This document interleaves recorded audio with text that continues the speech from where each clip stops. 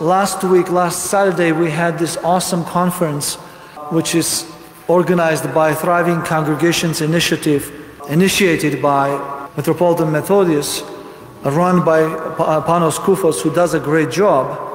They periodically have conferences and lead our metropolis towards the concept of being thriving, not surviving. We have gotten used to being surviving communities. As long as we can keep the lights on, as long as we can pay the heat bill, that we're fine. We can just come pray and go home. But Thriving Congregations Initiative is trying to elevate our parishes to a new level.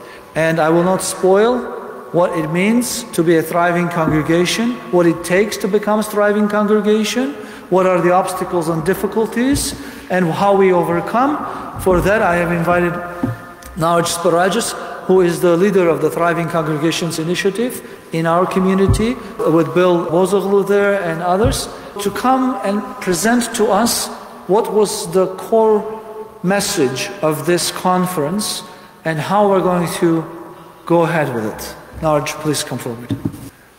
Dear Father Anthony, thank you for the opportunity to speak to our parishes today about the Thriving Congregations Initiative. We had our fall 2023 meeting on Saturday, November 19, and I thank you for the opportunity to provide an update. The Lilly Foundation provided the Greek Orthodox metropolis of Boston a large grant to support the Thriving Congregations Initiative. This 4 to 5 year program is designed to guide our parishes to thrive. It will help each parish understand our cultural and social contexts, to develop and adopt a clear mission and vision, to cultivate authentic Orthodox Christian practices, and to plan for sustaining our own efforts at the parish level. What is a thriving congregation? Allow me to ask a different question. If we closed our church, would some of you know that we are no longer here other than for the festival? To become a thriving congregation, we need to start with why, our why.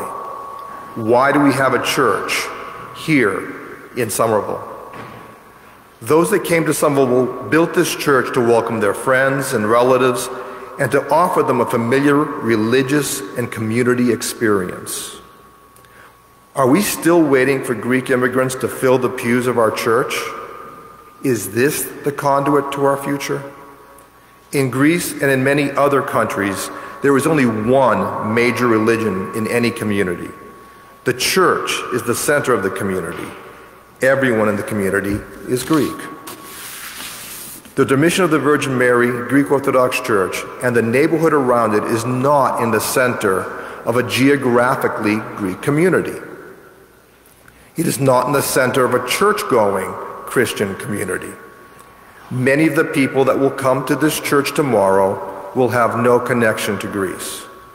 This makes it less obvious to understand what our mission should be. Why are we here? Who are we here to serve? Who is our neighbor? Who is our community? And who will be in our congregation? Will this congregation thrive? We are not alone. This is not a Greek Orthodox problem. This is not even a Christian problem. This is a challenge for all faiths. Church, faith in God, and the practice of our faith have been replaced with worldly concerns. Let me give you an example shared this month at one of our meetings with a couple of small edits. You have Patriots football tickets. Yay! You go on Facebook and you let everyone know you're going. You invite your friends to go with you, right? You go to watch your team win. You know when your team wins and when it loses. You even know how it wins and how it loses, right? We all have those arguments after that on Sunday, right? And this is just a football game. Do we tell our family and friends that we're going to church on Sunday? Do we invite them to come with us? Do we know why we go to church? Do we know what the goal of the church is, or what it means for our church to win? These are difficult questions, and I only ask them to show that we have work to do, especially if we want to grow as a Christian community. This is why the Lilly Foundation is funding Thriving Congregations Initiative.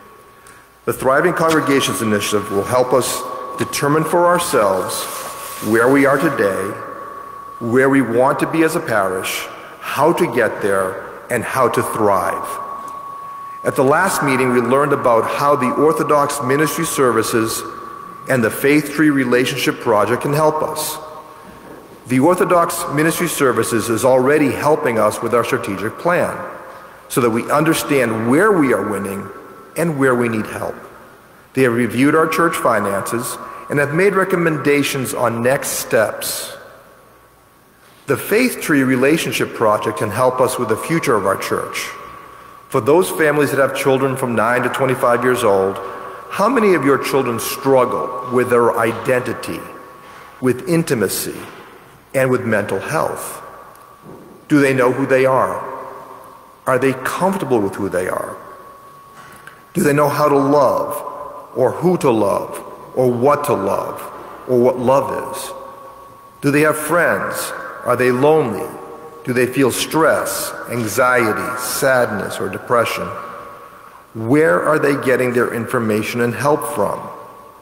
Do you trust the school systems to guide your child through these difficult years?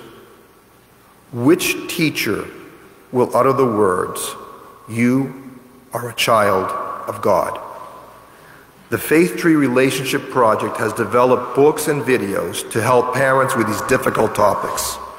Theologians, psychologists, and youth program experts have come together to create this program. The Thriving Congregations Initiative offers these and other programs to help the parishes of the Boston metropolis. We need to develop a plan on how to use the tools to build a relevant parish in our community. I hope you can see why I'm so excited to be leading the Thriving Congregations Initiative for our parish. We are a resilient church.